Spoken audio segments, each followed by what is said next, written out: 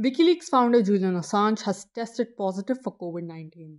The imprisoned journalist is being held in the high-security Belmarsh prison in the UK while fighting against extradition attempts to the United States. Assange has a chronic lung condition and has been placed under a 24-hour lockdown. He will remain in complete isolation in his cell until further notice. His partner Stella Assange has raised serious concerns for his health, stating that the next few days will be crucial. The news of his illness emerged just days after a massive global action took place demanding his release. An estimated 5,000 to 7,000 people mobilized in London as part of this call on October 8th. Demonstrators formed a human chain that spanned nearly 2.5 kilometers encircling the Westminster Palace, the seat of the British Parliament. This is the first such human chain to be formed around the Westminster Palace, with participants coming from different parts of Europe. It has been incredible. We made it, you guys. Everyone has come together, we held hands, we surrounded Parliament on both sides of the Thames and across the bridges. Hundreds of others who were not part of the human chain participated in a rally near the Parliament building. These actions were attended by prominent public figures including Labour Party MP Jeremy Corbyn, actor comedian Russell Brand, Wikileaks editor-in-chief Tristan Harafson, and rapper Loki, among others. We've told the uncomfortable truths all around the world of what's happened in Iraq, what happened in Afghanistan, what happened in Syria, Libya, environmental destruction, power and interface of big business and arms companies with governments.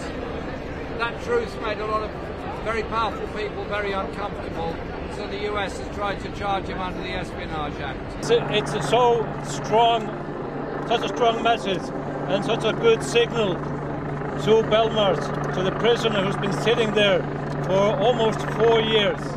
An absolute shame on this country to have an intellectual, a journalist who committed no crime but the crime of telling the truth. This cannot go on for any longer. As Jeremy said, the legal fight will continue, and it will continue to the end. Rallies and demonstrations were also held simultaneously around the world.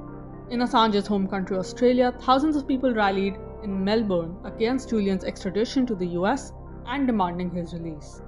In the US, hundreds surrounded the Department of Justice in Washington, D.C., demanding that Attorney General Merrick Garland drop charges against Assange.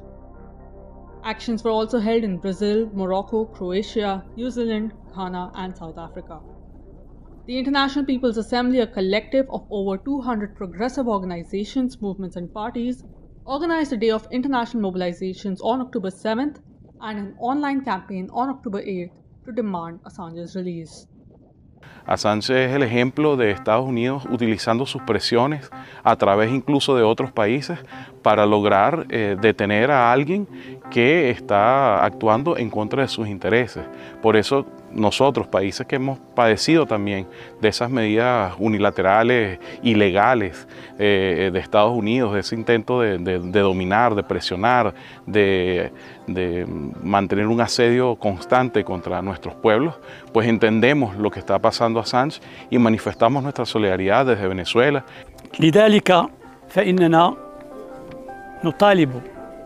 نطالب بعدم تسليم